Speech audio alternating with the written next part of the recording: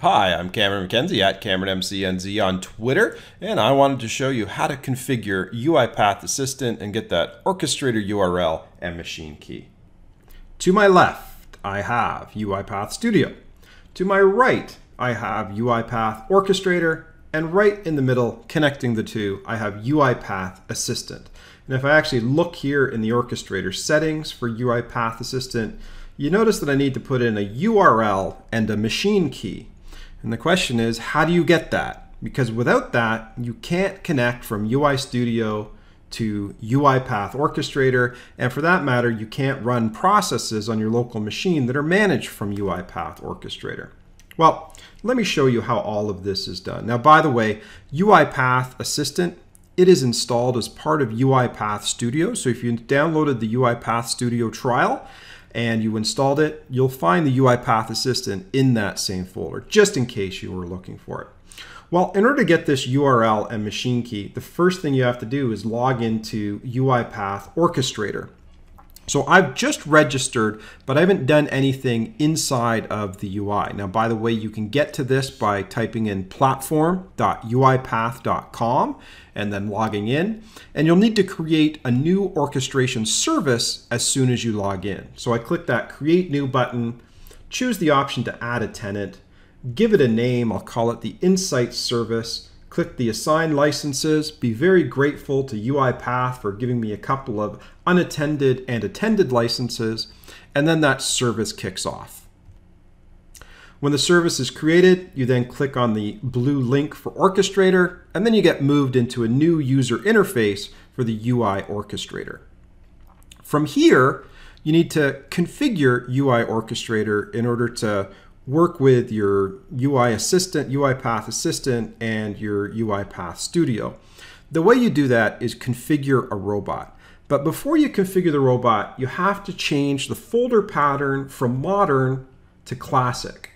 So notice that it's gone now from classic to modern and modern to classic. You need to toggle between those. And if you want to follow these steps, you need to use the classic folder configuration. When you've made that change, you go down to Robots.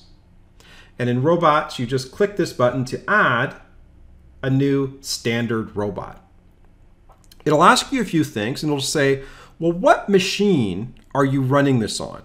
Right? Like when Orchestrator's in the cloud, but these processes run on physical machines, and I'm going to use my local machine. I'm going to open up the command prompt, type in who am I, and it says my local machine is named ThinkStation and my username is visitor.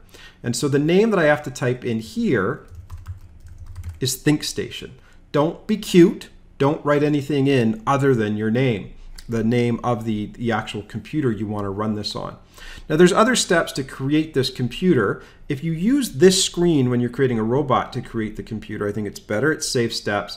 But you notice it kind of complains. It says, hey, I can't find any machine named ThinkStation. Do you want me to provision one? And you say, yes, yes, I do. Then you give your robot a name. You can give it a description if you so please. You specify that it's going to be an unattended robot. We have one license on the Studio trial for an unattended robot. And then again, it asks for the domain username. The domain username comes from the who am I command in the command prompt. That's ThinkStation visitor. And again, visitor is my username, ThinkStation is the name of the computer. And then you have to type in your password for your local machine. This isn't the cloud password. This isn't the UiPath Orchestrator password. This is the password on the physical machine where the process is going to run that maps to that user. So you have to type in that password there, click create, and then this ends up creating the robot. The next step is to go into environments. People always forget this step because environments, I don't think the contrast is very good on the tab up there. You have to quickly create an environment, and I'll call it the Insights environment. It asks you, do you want to associate the robot you just created with that environment? And you say, of course I do. That's why I created the robot, and that's why I'm adding the environment. Now, after all of this is done, you can click on the Machines link. Now, there'll be this machine already configured, which is useless. Just delete it. But you can see ThinkStation, which was configured in that step that I just did. ThinkStation has been configured, and it's even been configured with a machine key. And this is where the machine key element comes in. So I click Copy Machine Key, and then I go back to the Orchestrator configuration settings. Now again, that's from UiPath Assistant, which you can find in your UiPath Studio installation folder. Here I click the cog wheel and click on Orchestrator Settings. That then brings up this window. It may put you on General, there's keyboard shortcuts and there's settings here, and then I paste the machine key in. Now notice it also wants the URL. The URL is everything preceding Orchestrator underscore in the URL on UiPath Orchestrator. So I'm going to come over to UiPath Orchestrator, copy everything before Orchestrator underscore, go back to the Orchestrator URL, paste that in, and then click Connect. And when I connect, I'm now connecting from my local machine, my local computer where UiPath Studio is installed, to the cloud, to the UiPath Orchestrator in the cloud. That connection is successful. It's also licensed. I can now go back to UiPath Studio where I have this Hello World application created. And it's just a simple Hello World application. It doesn't do anything more than print out Hello World when it runs. But if I click Publish, now again, don't click the drop down on Publish because it will likely be grayed out. Just click on the heart of Publish. I click to publish this file.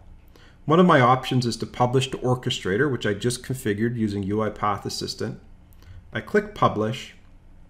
It says it was published successfully. I can come over here and take a look. I can move into this Packages folder underneath Machines, and you'll see that UiPath.HelloWorld in fact has been pushed from my local machine a few seconds ago. So this isn't razzle dazzle. A few seconds ago that was pushed up by me clicking on that Publish button. And so now I've configured a link through UiPath Assistant from my local machine to the cloud computing environment.